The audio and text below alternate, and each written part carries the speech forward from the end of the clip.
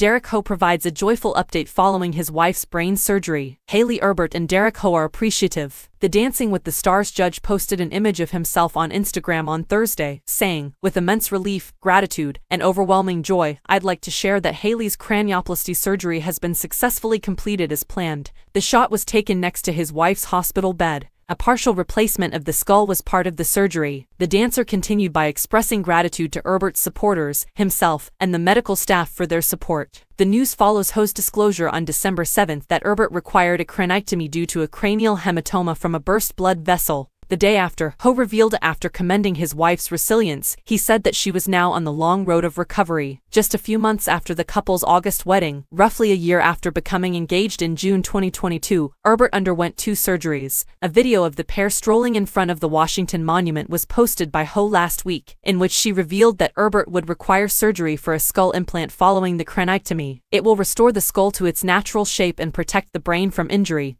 he said. "That procedure is already finished as well." In the Instagram post on Thursday, Hough stated, "We are filled with hope and optimism for the future, knowing she is on the path to a full recovery, surrounded by such a loving community." The several more celebs as well as fans left supportive comments in the comment area. "Derek, you have our undying love," wrote Peta Murgatroyd, a fellow DWTS dancer. "I'm so very thankful." Dancing star Jenna Johnson continued, sending her all the love, prayers, and healing energy.